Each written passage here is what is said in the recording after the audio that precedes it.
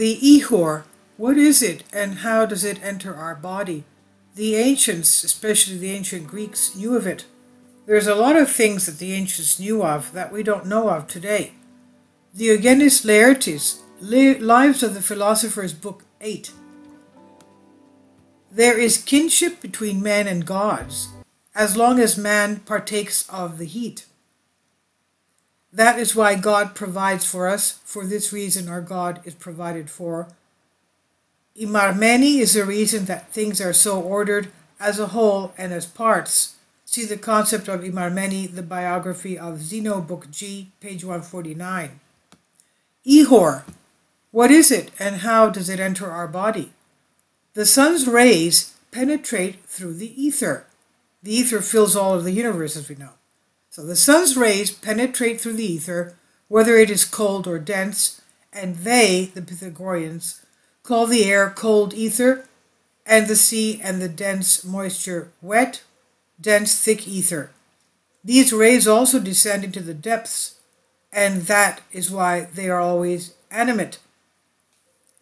And 28, going on to this, everything that partakes of heat is a living being.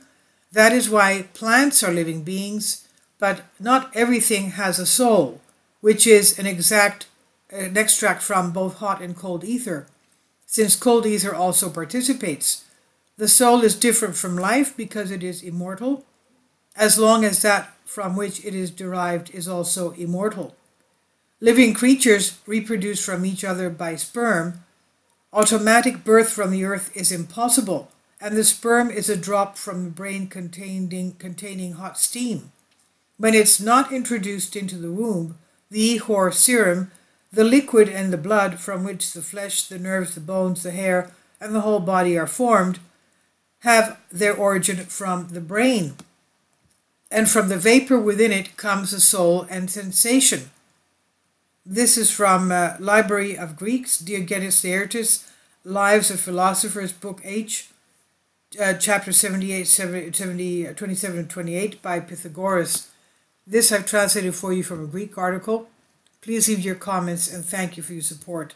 Now let's remember that one of the, I just remembered I want to comment that the ancient Greeks were very, very serious about engaging in intimacy and having a child produced from it. They would fast, they would cleanse themselves, they would pray, and they would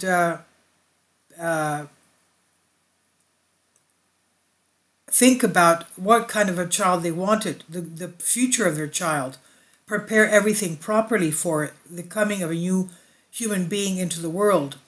So I guess that's why Diogenes Laertes says that first it comes from the brain, meaning that first the child is conceived as a thought and how it would be and what the parents would do for it. Please leave your comments and thank you for your support. Kindly support my Patreon account. The daily posts are 5 videos daily and they are totally different from what I have on my YouTube channel. Thank you so much for your support and that you find all my content so interesting. You'll find the Patreon account details in the description box below.